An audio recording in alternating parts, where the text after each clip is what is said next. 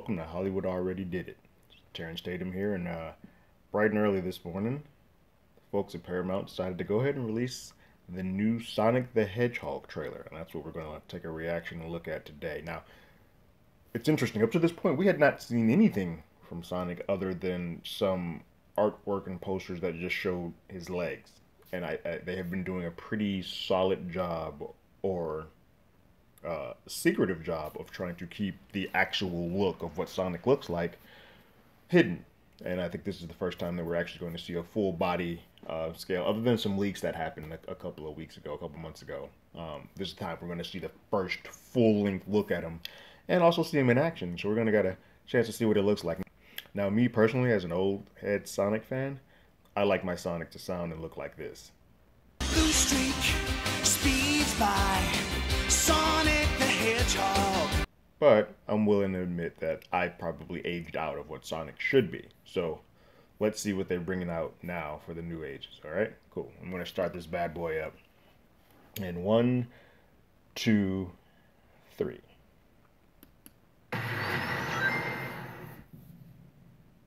The Green Hill Zone. Oh, James Marsden. I love the rings around Paramount. Never thought I'd see the day of Sega being on the logo.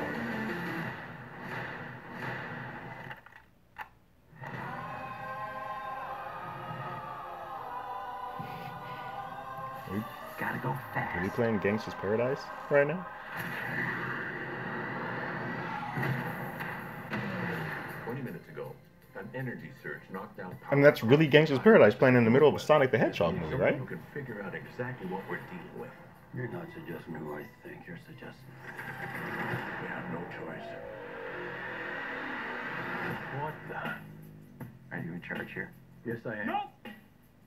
I'm Wrong. I'm in charge. Allow me to clarify. In a sequentially ranked hierarchy based on level of critical importance, the disparity between us is too vast to quantify. Agent Stone? The doctor thinks you're basic. Listen, pal. I don't know if you realize I'm sorry, Major. What was your name? Ben. Nobody cares. I mean, I guess that's supposed to be funny, but it's Jim Carrey doing full-on Jim Carrey, and I might be here for that. Oh, that is... Meow. Oh, come on.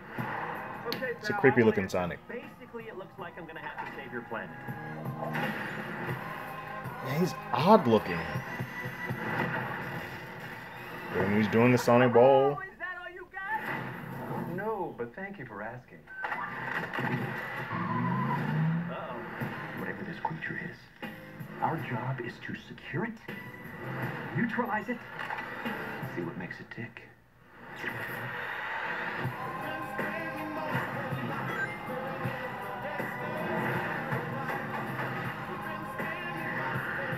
They did not use the word Genesis in their promo.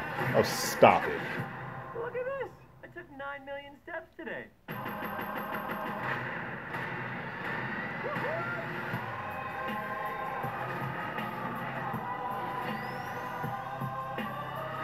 Stay in there and be quiet.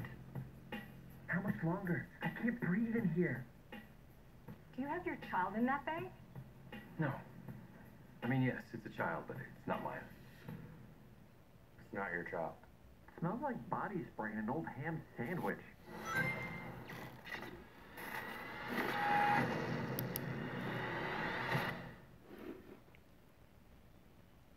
All right. Well, that was something. Wow. So my initial reaction is I don't know who this movie is marketing to. Like, my initial brain and my initial thought says that this is a movie that's for like 6 to 10-year-old boys and girls. And you're like, oh, they don't know who Sonic is, but Sonic is still pretty relevant. You'll be surprised how many kids you see still with Sonic toys and Sonic book bags. My nephew is a big Sonic fan. I think it's because of the Netflix shows being, the shows being put back on Netflix, the animated series, is that this character sort of stayed in the general young person's conscious. My question is, though, if this is a kids movie, why would you put Gangsta's Paradise as a theme throughout. I feel like you can find something that's a little bit more kiddie, or use just, you know, the actual themes and songs that are in the Sonic video games to kind of splice throughout. Gangsta's Paradise is a weird choice for this trailer. Sonic himself looks a little weird. I'm not quite sure how I feel about Ben Short's doing the voice. Doesn't quite connect with me, but I'm sure it'll be fine. But the look of him at times comes off more creepy than it does cute, which I think that's what they're trying to go for. The whole vibe of the trailer reminds me a lot of like Alvin and the Chipmunks, or I think Garfield also did like a animated character to real life characters. Smurfs sort of as well. Those are the type of animation to real life movies that are out there. I like none of those. I'm also not a parent, so I can't say that this is something that I would take a kid to. And I think you can have what would be considered kiddie films that appeal to adults as well. I think I'm not a fan at all of Pokemon, but I think those trailers of Detective Pikachu have made it so that, like, okay, I would not mind seeing this even as just an adult, or taking someone else, my nephew or nieces, to go see it. This one would be more of a chore. I do it because I'm like, oh, I dig Sonic, but as a whole, it's not really ringing true. What's going to be the catch for adults, however, is Jim Carrey, and it depends on how high your threshold for Jim Carrey going full on Jim Carrey is. It looks like they're letting him go Ace Ventura Jim Carrey, which is fine, but I think it needs to be in a better script for an adult like myself to like it.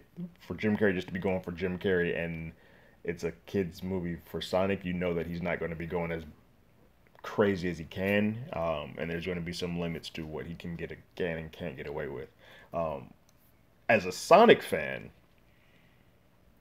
there's a lot that bothers me, because one, Robotnik is severely malnourished, according to this, and you also have nothing that, other than Sonic being there, that feels like the world of Sonic. I mean, you've seen a couple of gold coins, but there are no emeralds, there's no zones that he's in. It looks like we're in a regular Earth or real world the entire time. So I'm not sure if this is being done for Sonic fans, or if they're just trying to make a quick kids movie grab that happens to have a popular titular character in it. Also, the line that he has a Genesis, or this is his Genesis, in the middle of the trailer, that is god awful. Like, it's terrible. But I'm curious to hear what you guys have to think about Sonic the Hedgehog. I probably will pass unless I have a kid who's like, oh, I want to go see Sonic. And in that case, I'm like, all right, fine, we'll go. Like, I don't have a complete turn off from it, but it's not something that I would probably go see out the gate, unfortunately. Sorry, Paramount. But I'm curious to hear what you guys have to think about it. So go ahead and leave your comments in the comments below. You can reach us at HollywoodAlreadyDidIt@gmail.com, or you can find us on Twitter at HollywoodADI. Also, if you have not listened to the podcast, you can find that on iTunes, Spotify, Google Play, anywhere else that plays podcasts. This week's episode was all about Avengers Endgame, so we'll get into spoilers, but go ahead over there and listen to those, all right? Also, if you haven't subscribed to the channel, go ahead and do that now by hitting that button below and ringing that bell. First 500 folks here, you guys will be the founders of the channel. You share, subscribe, and once we get to 500, I'll give one of you guys something nice for sticking around and letting everybody know about the place, all right? I got my ticket. You got yours?